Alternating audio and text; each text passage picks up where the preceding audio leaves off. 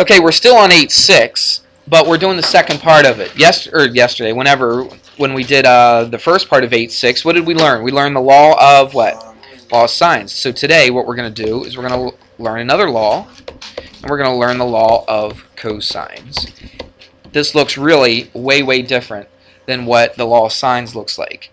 Really isn't much the same, all right? But it does look the same as something that we've talked about earlier. And it looks at least the beginning of it looks very, very close to the Pythagorean theorem, okay? So what we're going to do, you know how we always go a squared plus b squared equals c squared, but then I changed it around a little bit. Do you remember that? And I started off saying c squared equals a squared plus b squared. Well, that's the way the law of cosine starts off. So you know half of it already. Really, all you got to do is just memorize the second half of it, and you've got the law of cosines memorized. Now, I've said a bad word, haven't I? I said memorize. All right, I know a lot of you guys don't like to memorize things, and it's difficult for me as well to memorize things, but sometimes you just have to. You got to know what they are. So you will have to memorize the law of sines and the law of cosines. All right, I think law of sines you got down pretty good now, don't you? It's not like you got to sit there and memorize everything. Law of cosines, you have to memorize it. So here's the first part. We already have that part down, don't we?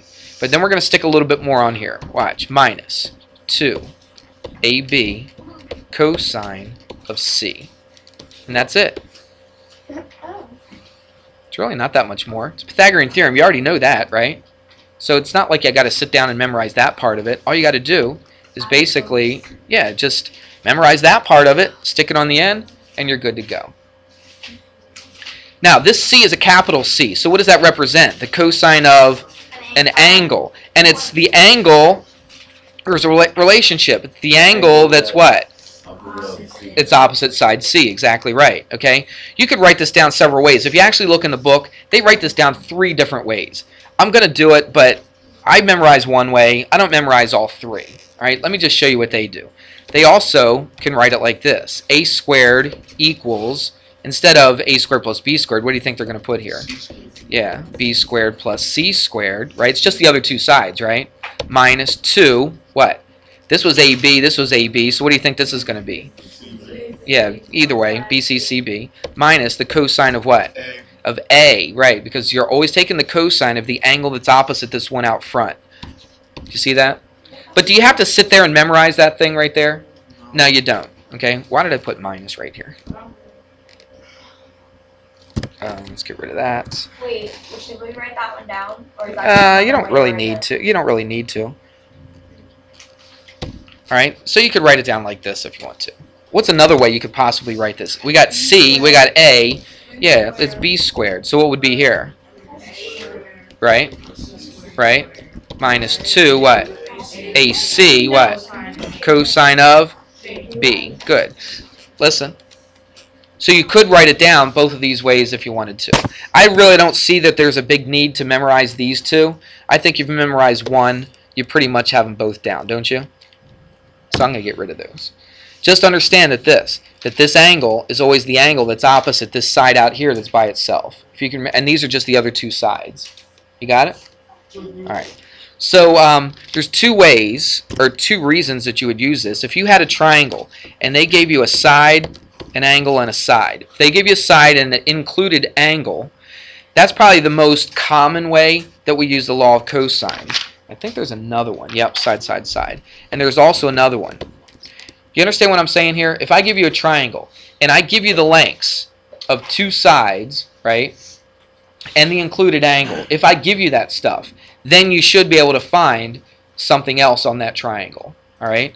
If I gave you a triangle with all 3 sides, I didn't give you any angles at all, you should be able to find an angle of this, okay? So on this one, you would actually find the side that's opposite, what do you think?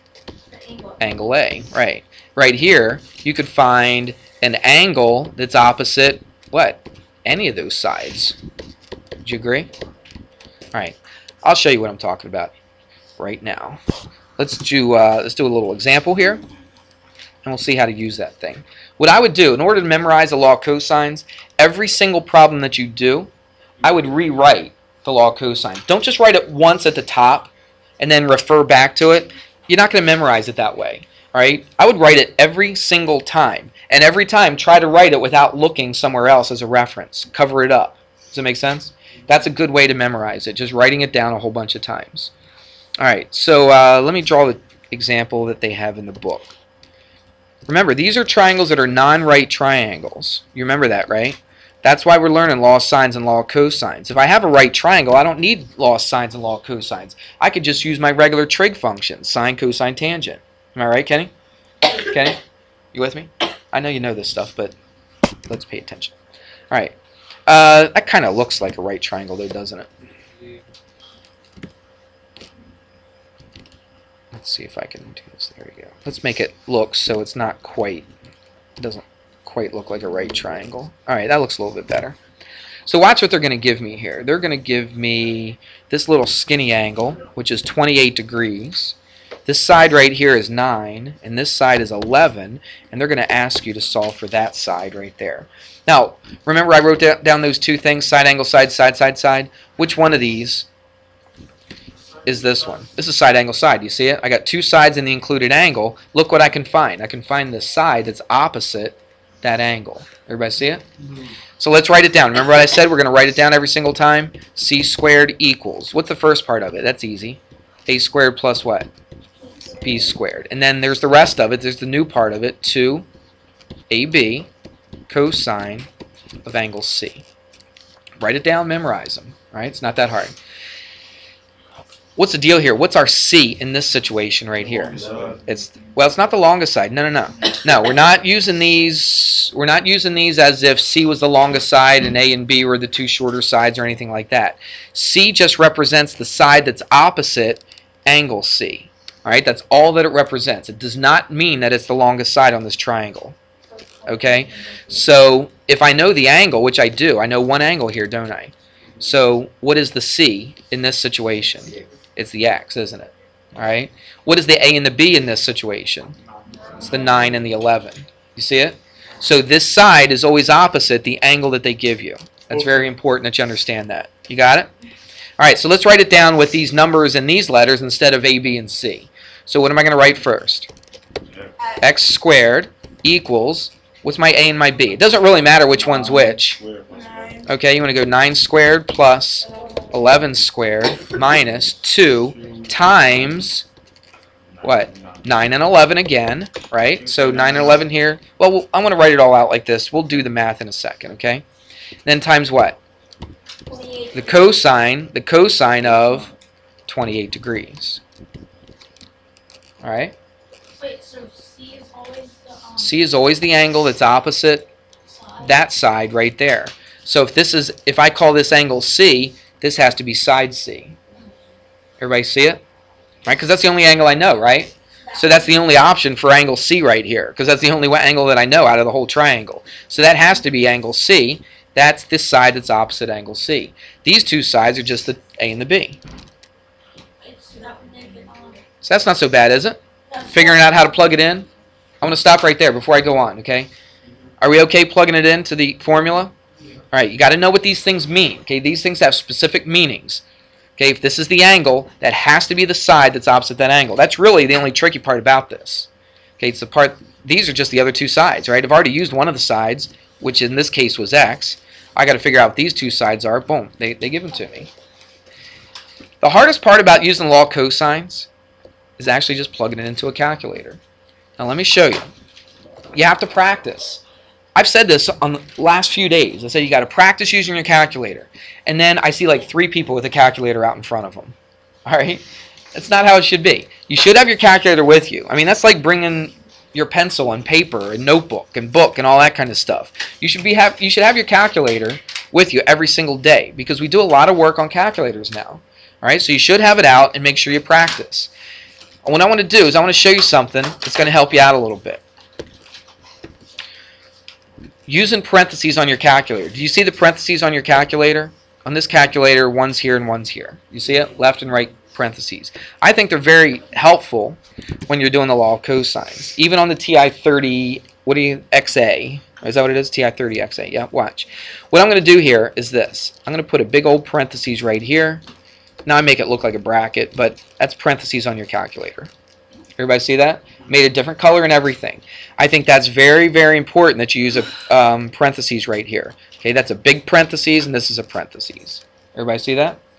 I think it's very, very important. Now, if you're using a TI-30 XA, this is what I would do. I would go, let's do this. Let's practice it. All right, you punch them in. I don't have the calculator on the computer to put it up here. All right, but you do this. Who's got a TI-30 XA? Who's got that? Raise your hand. That's it? I got 3 people? There's other people in here that have that calculator, right? Who doesn't have it with you but has one at home or somewhere that they use as a TI-30? Raise your hand.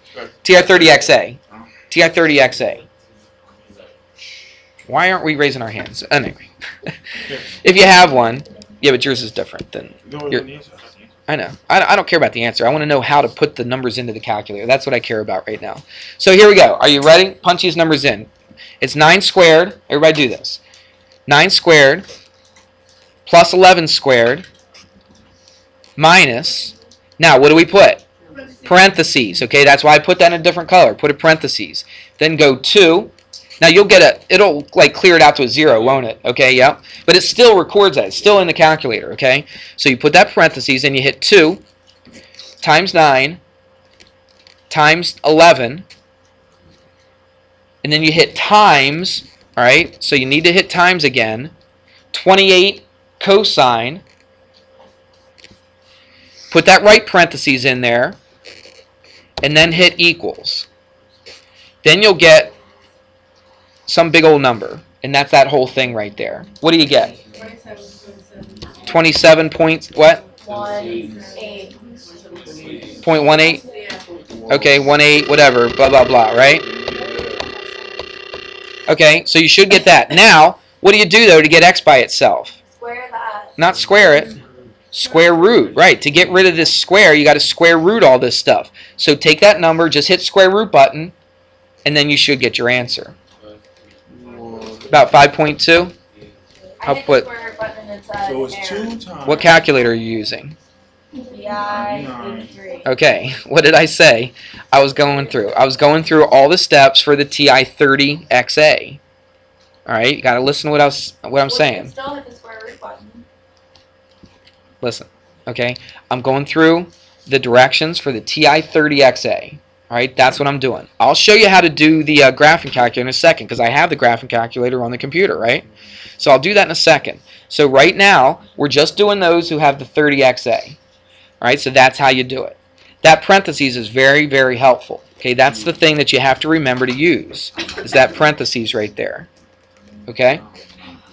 Now watch. If you have a graphing calculator like this one, tell you what, let's scooch this over so I can fit this in here. Watch what we're going to do here. Now I'm going to have to practice this because I usually use the 30 XA when I'm doing this kind of stuff.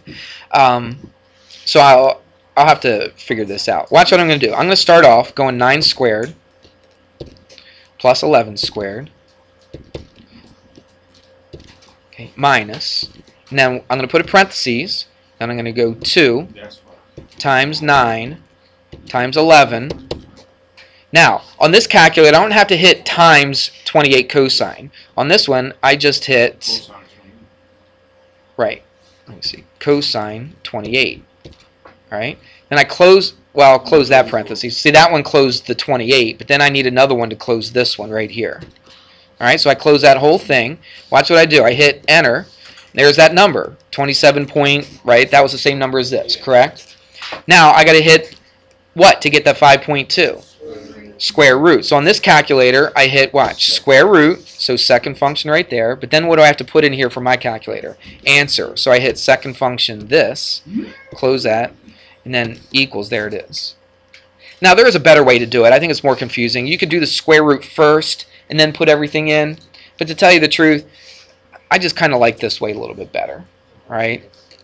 So I do all this stuff first. See how I highlighted all that right there? I do all that stuff first, get a number for that, then I take the square root. On the TI-30, square root, one button, boom, you're done. You don't even have to hit equals or anything. On this, you got to hit like 4 different things. You got to hit second function, square root, and then you got to hit second function, answer, and then you hit enter. That's like 5 things, right? Compared to the TI-30, all you got to do is get that 27.18, and then boom, hit square root, and you're done. It's kind of why I like the 30 better. But know how to do it on the calculator that you're using. Make sense?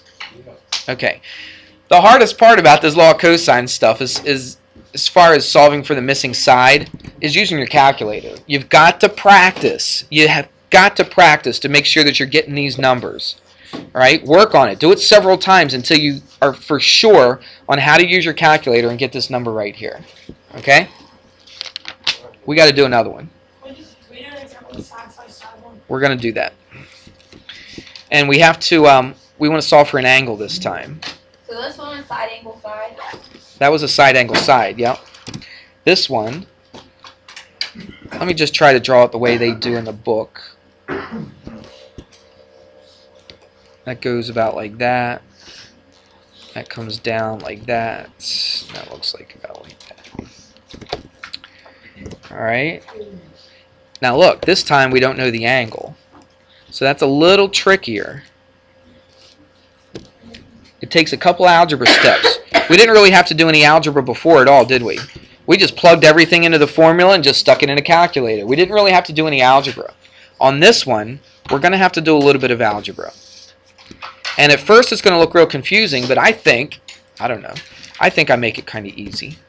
But we'll see if you agree or not. Not everybody always agrees. Alright, let's do this one. Let's set the thing up. Let's write the form. Remember what I told you to always do? Write the formula down, so let's do that. So it's c squared equals a squared plus b squared minus 2ab cosine of angle C. Alright, so there it is. I wrote it down again, didn't I? So now let's decide what we're going to do here. Let's put some numbers in for this. What's our C going to be in this situation? It's going to be the 8. Why did you pick 8? It's opposite the angle they were trying to find. Exactly right. So I'm going to say the C is the 8. So I'm going to go 8 squared. What's the A and the B?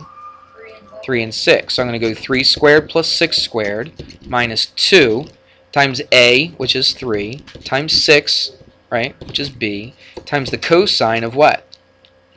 Angle X, right? Make it big since it's an angle.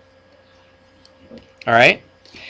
Now in this one, you can't just plug all this stuff in and get X by itself. You have to get X by itself first. And look, you got a cosine of X, so you're going to have to do an inverse, aren't you? Alright, to get X by itself. But you got to do two other things. There's all kinds of ways people could do this. Here's what I like to do. I like to do this because you can plug everything into the calculator basically all in one shot. Alright? Let's go back in time a little bit. Let's go 5 equals 2 plus 3x. What would you do? You'd subtract a 2 first, wouldn't you? Would you agree? Okay, now let's over here. Now how did you know how to do that? Because you get rid of what's being added first, don't you? Okay, so let's come over here. What's being added to this thing right here? What's the addition that's going on here? The 3 squared and the 6 squared. So over here we subtracted something that was being added, right? So what do you think we're going to do here? We're going to subtract what? 3 squared, and we're going to subtract 6 squared. Now how do we do that? We go right?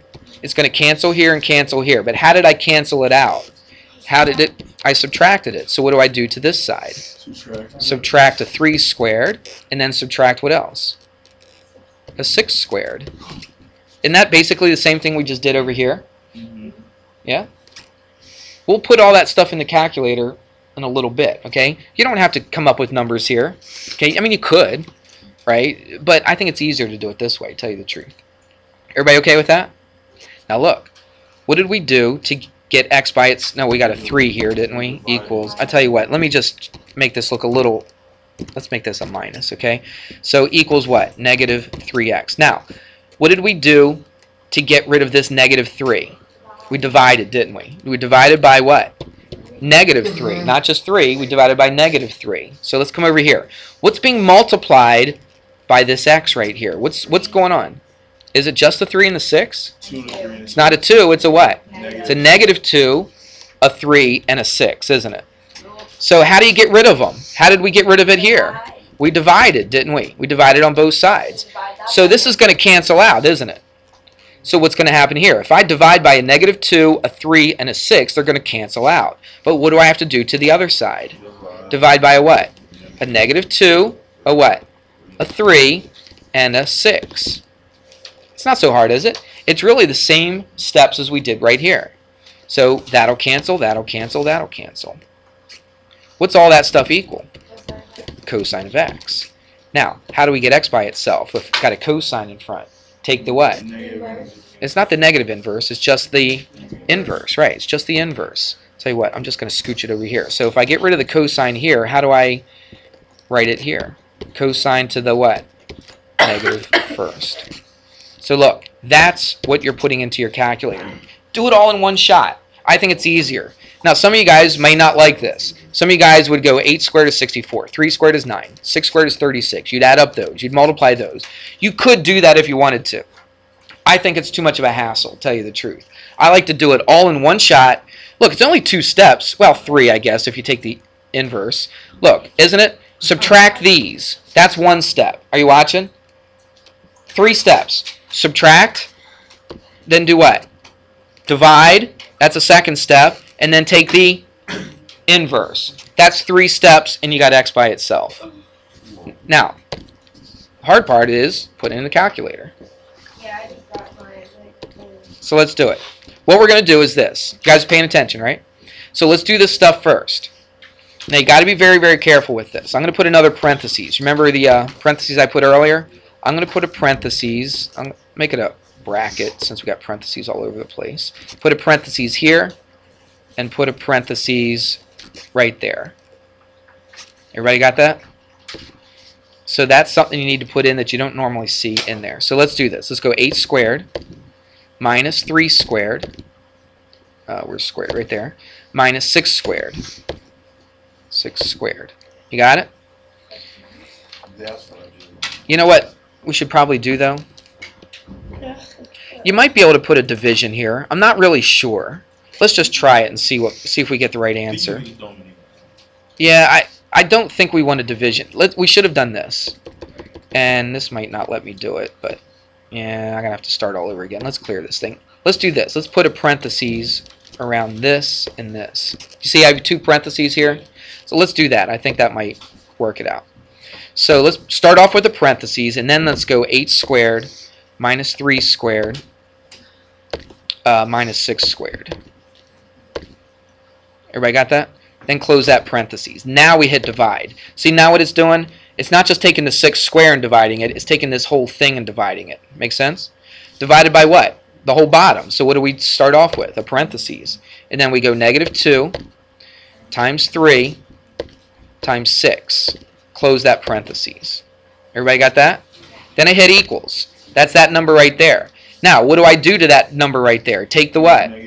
Inverse cosine. So watch, I hit inverse cosine of my answer, right? And then hit equals, and there you go. 121, is that the answer they have in the book? Yep. Let's round, it's C, it's X, it's angle X. That's 120 what? We round it to the nearest degree, so what would that be? 122. 22, right, because that rounds that up. So 122, so X equals 122 degrees. Now look, I know we're running out of time here. I know it seems like it was a lot of steps, but really, what did I say? It was 1, 2, and then what? 3 steps. Subtract 3 squared and 6 squared, right? Right there. Divide by -2, 3, and 6, right there. Then take the inverse cosine. Boom. Throw it into the calculator.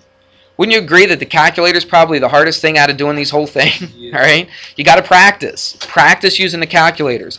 Okay, make sure that you know what you can get away with, because sometimes you can get away without using some of these parentheses. I like to keep it safe. I like to stay safe and not just guess what the calculator actually knows. I like to tell the calculator what it needs to put in. So I like to put the parentheses here and here. Then it works out nice and pretty. And there you go. That's it. That's the law of cosines. Yes. We have to do 9 through whatever. Yeah, you're going to do 9 through the end, whatever it is. So what is it? Or can we wait and go over this a little bit more tomorrow? Nope. We went over it. I've gone over everything I need to go over it. It's on YouTube. Go on YouTube. Watch it 2 or 3 times if you need to. All right? And Or just once. Whatever. What is it? 9 to what? 16, is that what it is? Okay, so that's the worksheet. Section 8.6. Alright, so that's what's due tomorrow. Enjoy that.